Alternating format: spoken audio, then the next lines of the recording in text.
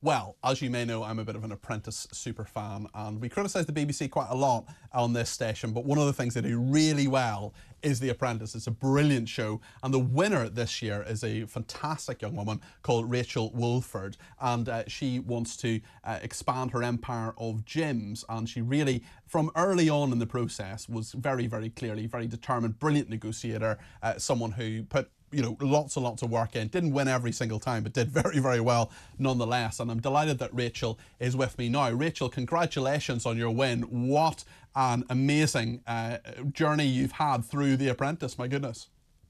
Thank you, Peter, and thank you for such a lovely introduction as well. Yeah, it's, The Apprentice is so much more than I ever expected it to be. I've watched it for a long time myself, from a viewer's perspective, and then to go on to it, it's, obviously completely different to what you kind of see.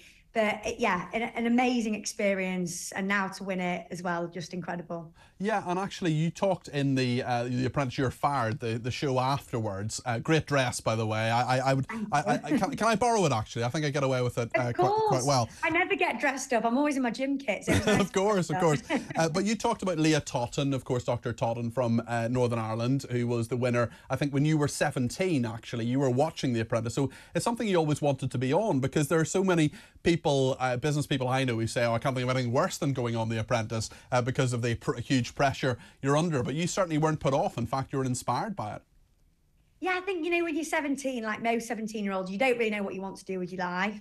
I knew I wanted my own business, but I think I wasn't quite brave enough at that age to start one up. And obviously, it's not really logistically possible either. But I was really inspired by seeing Louisa and Leah in the final. I just thought they are so cool. Yes. And I do not think I'm cool, by the way, when I say that. But I think you're pretty cool. What I think was probably the coolest point, and maybe you could repeat it for me here, Rachel, if you feel you can, was the Budapest aspect. When you went to Budapest, I mean, you must have been rinsed by your friends for that one. Oh, I knew I would. The second I did it, I knew I would get rinsed. And do you know what? This is the backstory. So, like everyone, when you're 18, you go on your girls' holiday, and I went to Ayia Napa, and there was the chant, when you shout Ayia, you shout Napa, and all that. And that's what I thought, right, we'll do this in Budapest. So I all of a sudden have this foghorn in my hand, and I've got to tell these people who have paid a lot of money to be in Budapest and go on our tour all about this city that I've literally been in for 24 hours. So, it's typical Apprentice, isn't it? Yeah, absolutely. And one thing I always wonder about is when you say, some ungodly hour of the morning, and say, the cars will be there in 20 minutes. Do you honestly only have 20 minutes to get ready, or is there a little bit of leeway, perhaps? Honestly, it's really tight with the schedule. You do have 20 minutes to get ready, and the only difference is, you have 20 minutes to get ready and get downstairs, and then you aren't immediately out the door. You have to eat your breakfast, and you have to get mic'd up. But it is like a really tight schedule. Everything is, we're filming so tightly timed, and you've got to make the most of a day. So, it's up, out, and to work. And how much like running a business is it? Because, of course, we only see the edited highlights and so on. I mean, were you happy with how you came across? Because sometimes we had former contestants saying, oh, well, there was, for example, when you were in the car with your fellow finalist there, the pie man, Phil, it was portrayed as if you were looking out the window and hadn't a single word to say to one another. And perhaps in that journey, you actually had a conversation. I mean, was all of that accurate?